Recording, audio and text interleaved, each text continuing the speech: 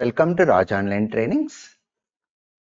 In the series of this Hibernate 6 version tutorial, in the last video we have created this Hibernate 6 project using Maven tool, and we have added the project dependencies. What dependencies we have added? Hibernate core dependency with the latest version 6, and even we have added this MySQL connector dependency in order to connect to MySQL database, and we have taken the latest version 8. And once we add these dependencies, it's going to add the dependency jar files into the Maven dependency of your project. So these are the jar files got added into our project. Today in this video, we'll be seeing how to create Hibernate XML configuration file in which we are going to do the database connection properties. We are going to load the database connection properties, and even we'll discuss today, we'll see how to create the SessionFactory. For that, we'll be creating one Hibernate utility class, and we'll test our application by creating one test class. So that is the objective of today's video.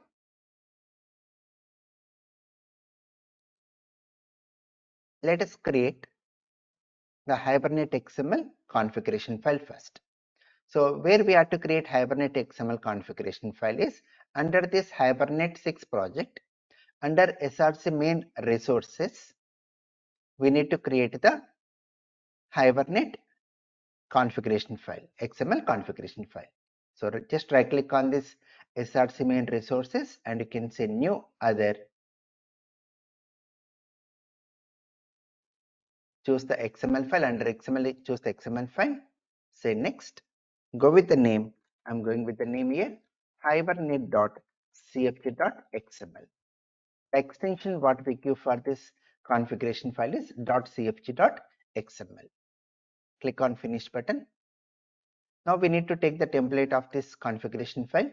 You can even get the template from Google. Just if you search for Hibernate XML configuration file, you can get the template. Copy the template and paste it over here. The root tag of Hibernate XML configuration file is Hibernate configuration. Under this, we need to go with a sub element, SessionFactory. In between the SessionFactory, we need to load the database connection properties here. We have to mention the database connection properties. Just to use the element here, property name equal to hibernate.connection.driver class. As we are going to connect to MySQL database, the driver class to connect to MySQL is com.mysql.cj.jdbc.driver. The next property name equal to hibernate.connection.url. The URL here is jdbc://localhost:3306. This is the port number where MySQL server is running, and we have to provide the database name, the schema name. In our case, it is Hibernate 6. Go with the property name hibernate.connection.username. The username in my case is root. Property name equal to hibernate.connection.password. In order to connect to MySQL, the password is root in my case. So these are the database connection properties. Now save this file. Now after creating this configuration file, our next step is we need to load this. We need to create this SessionFactory. By creating the SessionFactory, it is going to load this database connection properties. So in order to create the SessionFactory, we need to create one Hibernate utility class. The meaning of utility class is a reusable component, so that we can use that utility class in some other Java applications. So for that, under SRC main Java folder, right click and say new package. Go with the package name com.hibernate6.utility. Click on finish. Now right click on this package com.hibernate6.utility and say new class. Let me go with the name of the utility class like Hibernate util. Click on finish button. Now, in this class Hibernate util, go with the properties like provide static standard service registry. By using this standard service registry only, we are going to get the session factory. Standard service registry. Go with one more property, provide static session factory.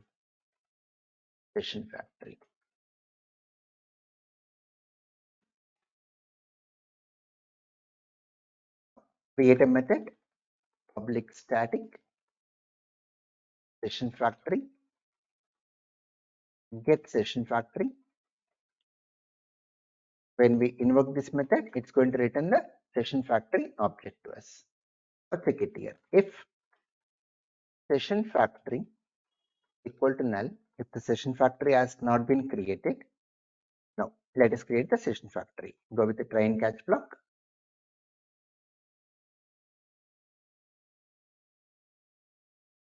Exception A dot print stack trace. In the try block, create reference of this registry equal to new standard service registry builder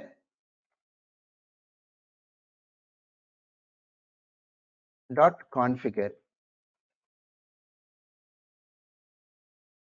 dot build. I can import the packages. The shortcut to import the packages is Control Shift O, which is going to import the packages for us. Let me even mention here shortcut to import Java packages, that is Control Shift O. Now create this standard service registry builder. To this, we have to call the method configure.build. So when you call the method here configure, it is going to take this hibernate.cfg.xml file. So implicitly, it is going to take what file here?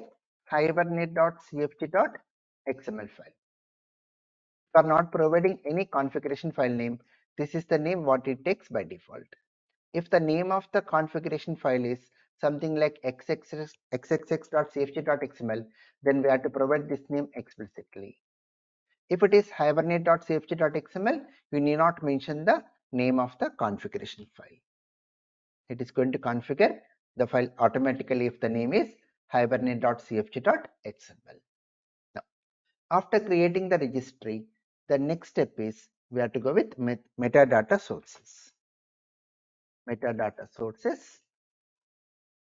sources equal to new metadata. So this we need to pass the argument registry. The next step, go with metadata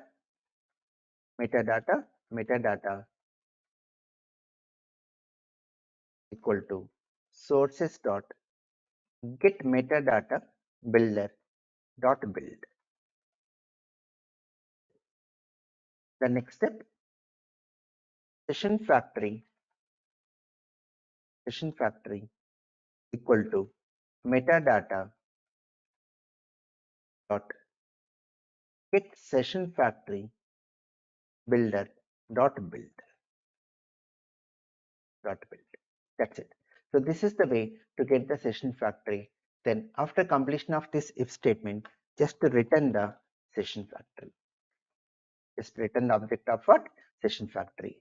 So this is the piece of code we need to write in order to get the session factory. So which is whenever we call the method of this Hibernate util class get session factory, it's going to load all these database connection properties, and all the database connection properties are now present in this session factory reference. That only we are returning over here. Now, save this file. Let us test this application. What we have done up to now, we have created the Hibernate XML configuration file, and we have created the Hibernate utility class, which contains a method get session factory. whenever we call this method get session factory, which is going to return the object of session factory. Now, let us test the application. For that, let us create one package, form.hibernate6.test. Click on finish. Now, in this package, create a new class, Hibernate test with main method.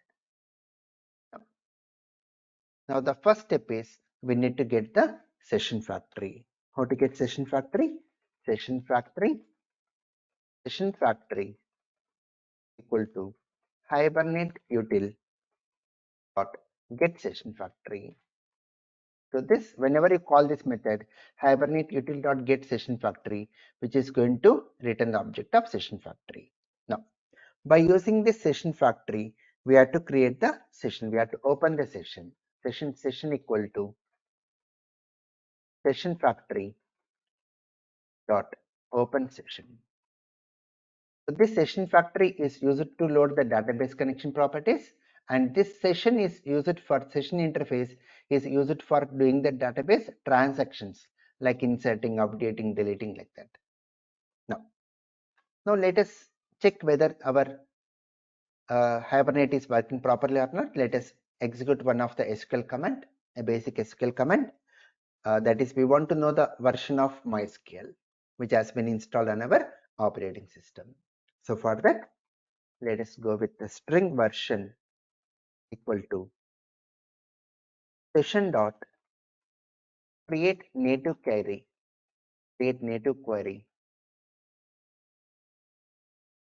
session dot create native query, and here we are going with the query that is select version. Call the method get single result. As we are going to get only one single line of result, we are going to call the method get single result. Now, whenever you call the method create native query, the return type of this method is object, but we are trying to assign to string, so go with the typecasting. Now, so whatever the version you are using the command, this command will return the version of MySQL which has been installed on our operating system. Now display the value of version. You can display here MySQL version. Take the value of version here. That's it. Now go to the file, run this application, right click and say run as Java application. So which is going to show the version of our MySQL, that is in my case it is 0.8.0.29. Right? So what we have done in this video today, we have created Hibernate XML configuration file. The root tag of Hibernate XML configuration file is Hibernate configuration. In between the session factory element, we have loaded the database connection properties, and we have created one utility class. By using this utility class, we can get the session factory, and we have just tested our application by creating one Hibernate test class where we have just executed a simple MySQL command. So for that, we are just using the session.create native query, and we are using the command select version, which is going to return the version of MySQL. In the next video, we'll be seeing how to create one Pojo class, the entity class, and we'll be creating the mapping between our Pojo class with the database table using Hibernate XML mapping file, and we are going to test our application. We are going to insert the object into the database table.